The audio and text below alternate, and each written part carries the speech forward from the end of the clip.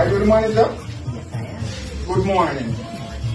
You are telling me that if I don't remove my hat, I cannot do any business in here, sir? We're going to have to abide by the rules of the property management. Okay, so what you're telling me that I have to remove my hat to deal with business No, listen to what I'm saying to you. Go ahead.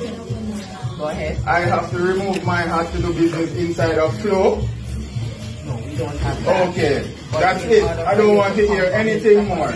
I don't want to hear anything more. That's the only question I asked you. Oh, so you don't hear I anything have else? to remove my hat to do business inside of We flow. also have to abide on the property which we are transacting. Yes, I don't care about that. I'm on the outside. I'm in flow now.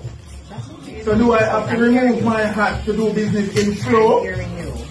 So answer me. I did answer that. And you said no, don't I you? also have to indicate. No, did you say no? That's okay. So once they're finished here, then I guess you can have that conversation with them on the outside then, because you will be on their property. So you keep on saying outside. No, I'm not speaking about outside. I'm talking about inside flow here. So now where I'm standing. Answered you. Yeah. So you're prepared that when you're through then. I don't care about outside. I'm speaking about right here where I'm standing now. Not a problem, sir. So do I have to remove my cap to do business You can here? go ahead and transact your business.